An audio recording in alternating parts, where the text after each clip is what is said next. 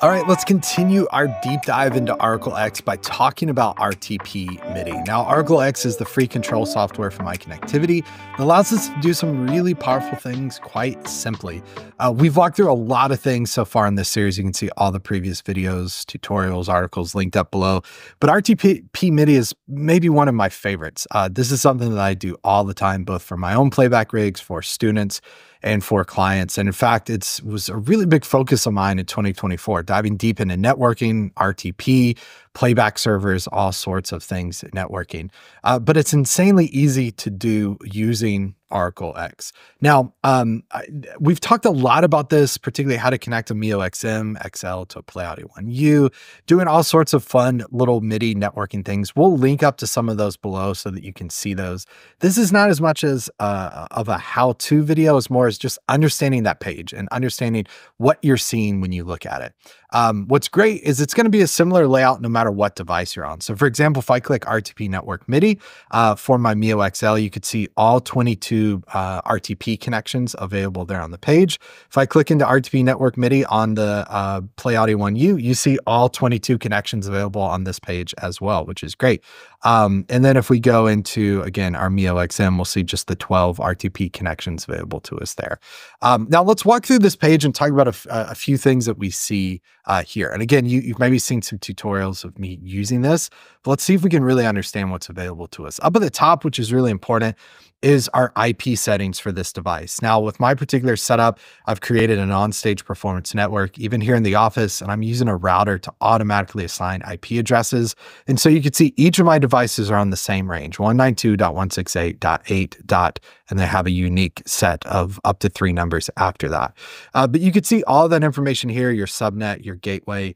And then if you need to set it to a static IP and you know what that is and how to use that, then you can click this and set your static IP for each of your devices. But because I have that router in line, it just handles all of that for me, which is great.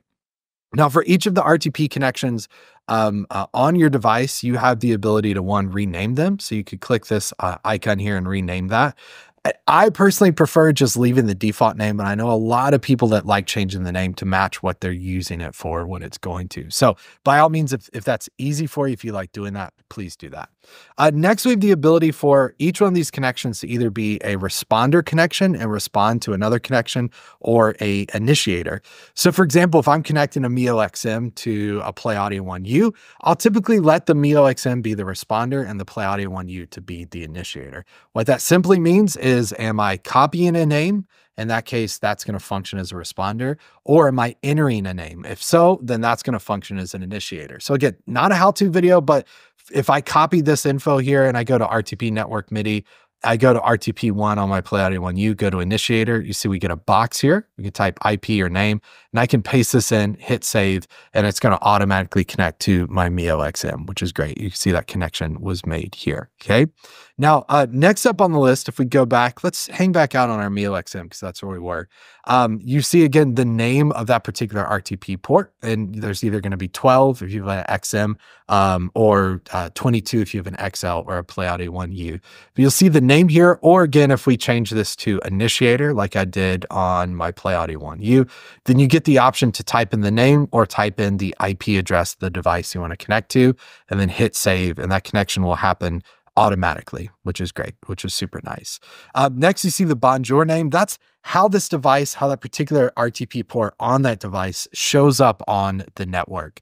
If you're connecting to a computer, you could, type in that IP, that Bonjour name rather. This just makes it really easy to do. Instead of remembering 192.168.8. whatever, I just remember PA1U006-01-02-03, for example.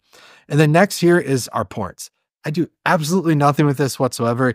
It's just there. It's information to let us know, starting typically with port 5004, and then we go up to every single one. But that's a look, really a deep dive into the RTP MIDI settings. Again, you could do a lot of really powerful things with iConnectivity devices when you've got them networked together with a network switch, check out some of the videos that we've linked below again to see how to do some specific setups. But that's a real quick deep dive and understanding of the RTP MIDI page. Take some time, poke around on your own when you're not setting up for a show, and have some time. Try making connections between devices. It's a lot of fun, and it's way easier and simpler than you might think. So you'll give the rest of your bandmates the impression that you actually know what you're talking about when it comes to IT things, but all you're really doing is copying and pasting. But that's the power of Auracle X. If you have any questions that we didn't cover in this video, check out the link below to our support desk. You'll see all our articles in the knowledge base, as well as the ability to submit a support ticket. If those articles, if this video didn't solve your problem, our support team would be more than happy to help you get up and running. Thanks so much for watching this video. We'll continue our deep dive into Auracle X in our next video, and we'll see you on the next one. Take care, everybody. Bye.